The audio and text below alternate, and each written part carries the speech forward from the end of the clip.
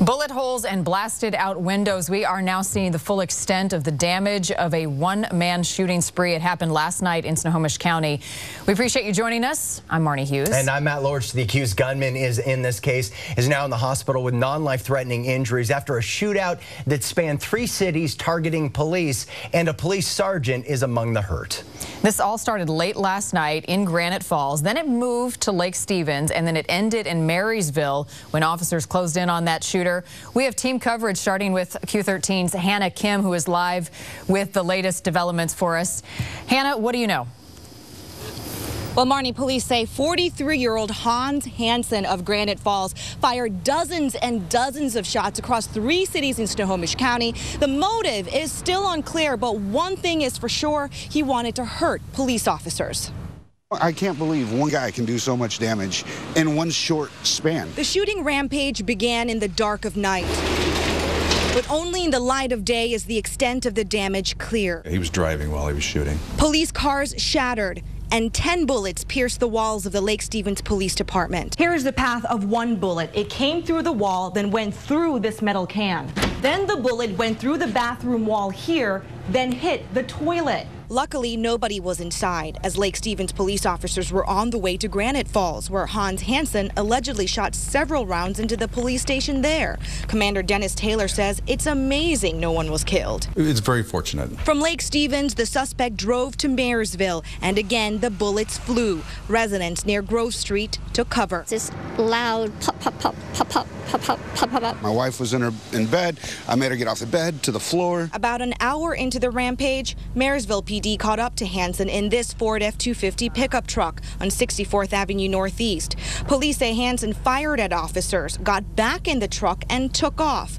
Off and on, he slowed down and exchanged gunfire with officers who were on his tail. Marysville Sergeant Jim Maples was hit in the leg. It all came to an end on Grove Street, I watched all the officers start converging in on the gentleman, where officers shot Hansen. Investigators say they found all these guns inside his truck, along with many rounds of ammunition. You're shooting at a cop, and you're coming through a neighborhood like this. That's not wise.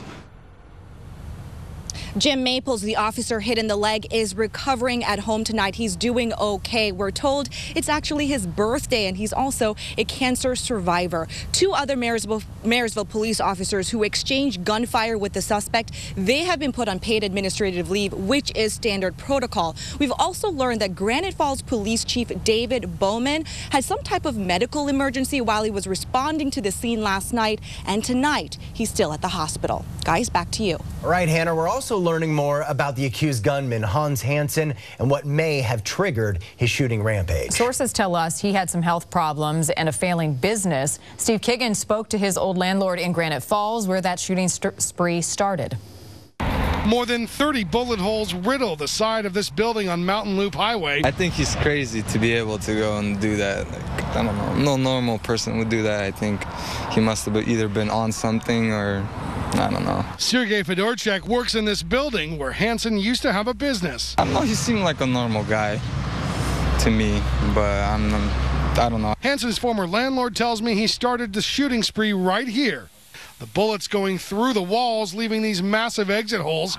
The landlord, who wouldn't go on camera, says he evicted the suspect 2 years ago after his cabinet business dried up, and he was more than a year behind on the rent. I talked to his wife this morning, and she was pretty disturbed and wasn't ready to talk about it. So we just didn't know what to think. Ann Holmes lives right next door to Hansen in unincorporated Lake Stevens. She says police lined the street early this morning, just hours after the shooting spree. I was putting 2 and 2 together, and when I saw his truck on there, I knew for a fact that it was probably him because his truck wasn't there this morning. Holmes says she's known the Hansens for several years, and she's heartbroken over what's happened. Maybe he just wanted a policeman to shoot him, a suicide mission. I wasn't sure. Now, despite Hansen's problems, police still have not pinpointed a motive in the shooting. Hansen's still in the hospital, and he's still yet to face a charge of a crime. We're live in Everett. Steve Kiggins, Q13 Fox News.